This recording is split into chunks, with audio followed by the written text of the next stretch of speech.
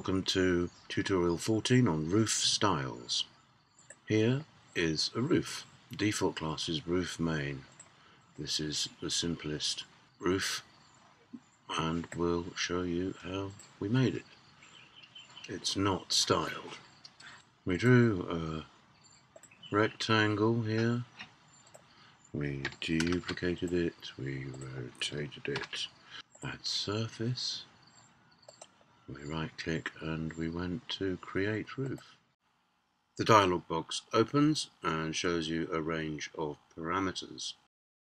The vertical fascia, okay, it's 215, the roof thickness, nominally 300. The bearing inset, number 4. I'm going to assume that the wall below is also 300. The roof pitch is 40.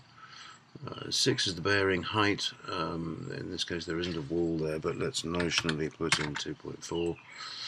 The 8 is the eave overhang, 450. If you make a hole in it, it'll be splayed, and there we have it. A roof. The roof has control points. You'll see these are all hipped. If you click on one of these, you can change it to a gable or a Dutch gable. The gable inset, what about 400? There we are. How nice is that? You might have noticed you can show the walls there, and then you get the wall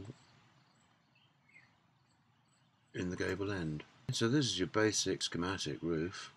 We can insert a fascia settings, 1 inch thick, and the fascia height should match what we had for the roof. There it is. There are other settings. If you want to put a soffit in, an attic, it kind of gives us a ceiling. Perfectly simple.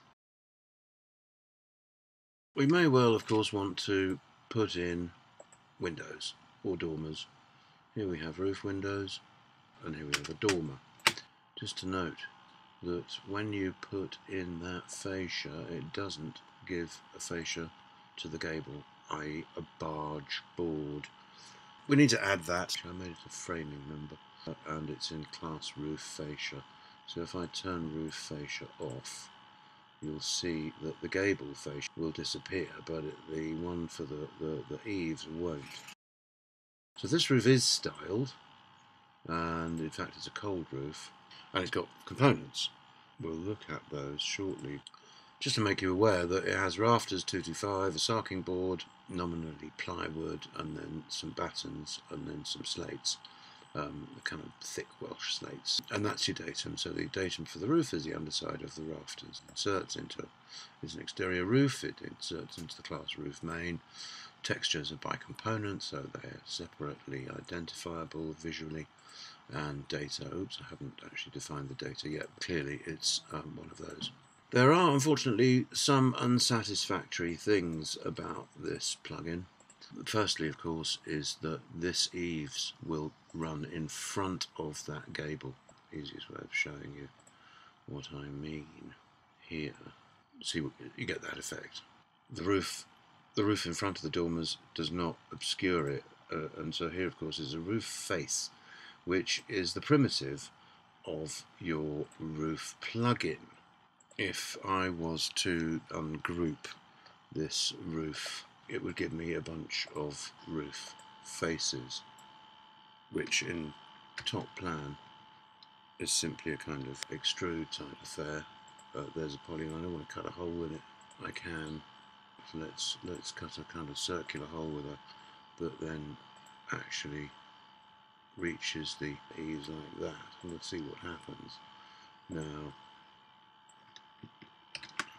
there, of course it's got the fascia on. I'll just split them and split them and delete that apron. So now I've got a kind of theoretical dormer that does what I was wanting it to do. Because this has become, this has decayed or been ungrouped to its primitive elements of roof faces. You don't have to use the roof plugin. We could just make a roof face, and with a right click or through the model menu, there we are, roof face. And that's perfectly fine. So let's make it 400 as its height. Let's make it 40 and 30, and we'll have that's its angle is cut. We can have double in the whole cut. We can have splayed, which is similar roof preferences.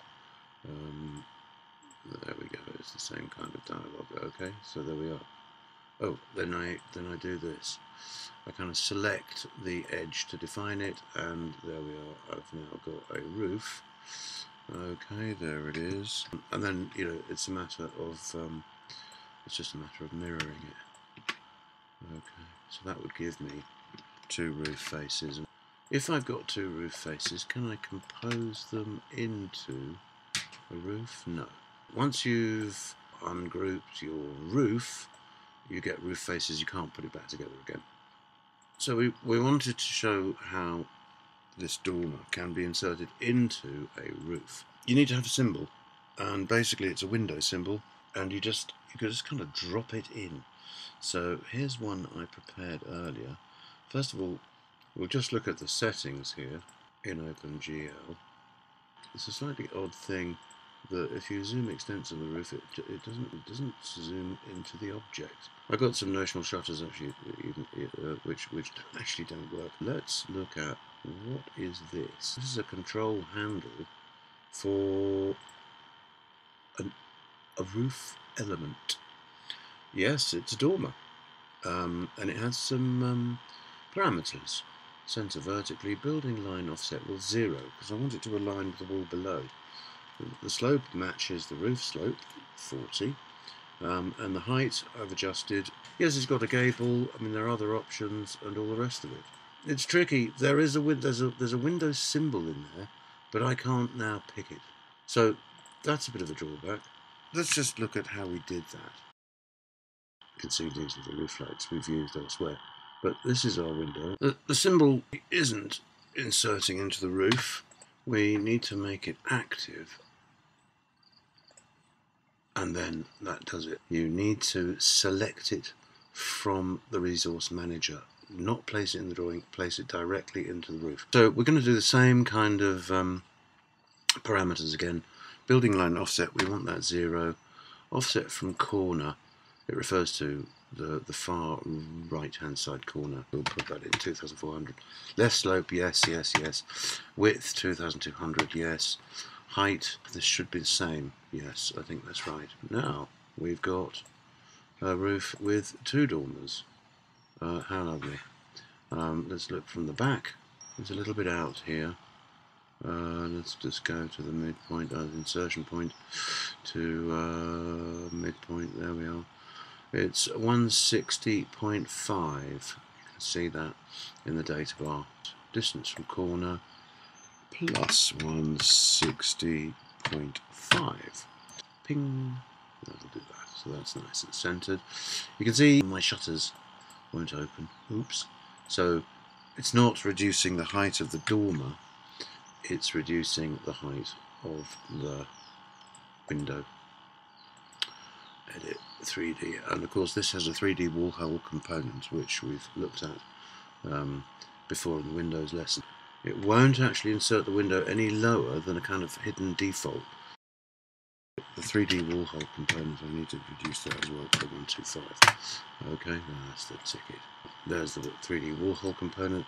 So to make this work, I need to just reduce the size of that window.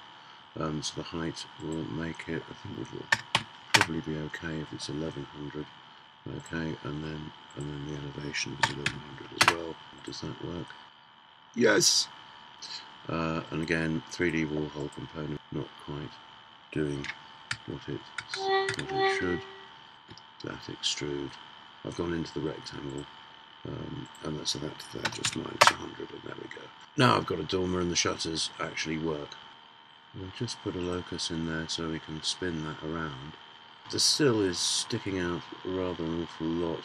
It's the same sill from the main cavity wall, so that needs a bit of adjustment.